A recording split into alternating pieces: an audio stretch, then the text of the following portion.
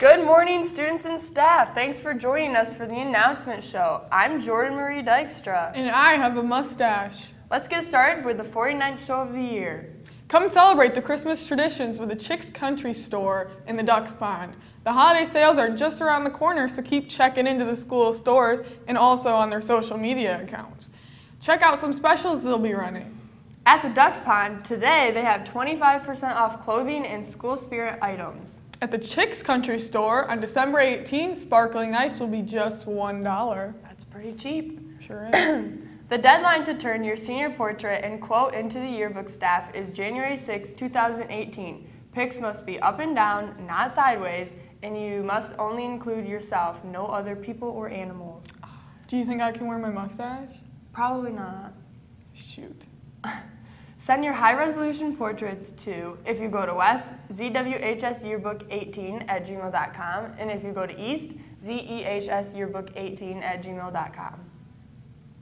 Zeeland High School's Pride Club meets every Wednesday at 3 p.m. in Mr. Guy's room, which is room 215 at East. Feel free to pop in for a great time of food, board games, movies, conversation, and just a laid-back fun where you can just be yourself. I enjoy being myself. Do you? No. Oh. Any 10th and 11th grade student interested in learning more about the CareerLine Tech Center programs for next school year is invited to attend a meeting in the DeWitt Auditorium on Tuesday, January 9 at 1:15 p.m. All interested students must sign up using the link on the announcements page by Monday, January 8 at 3 p.m. It's really itchy. East freshman class shirt orders are happening now. Get your order from Miss Curtin in room 212 or in the East main office. Order forms and $15 are due to Miss Curtin by the end of the day on Friday, December 15th. And now for some sports. The East girls basketball team hosted the Kenwell Hills Knights at DeVos Fieldhouse on the campus of Hope College Friday night. With a great environment and a strong performance, the Chicks were able to put away the Knights with a 47-27 victory. Sophie Remersma led the Chicks with 19 points, 17 of those in the first half. Meg Morehouse added 16.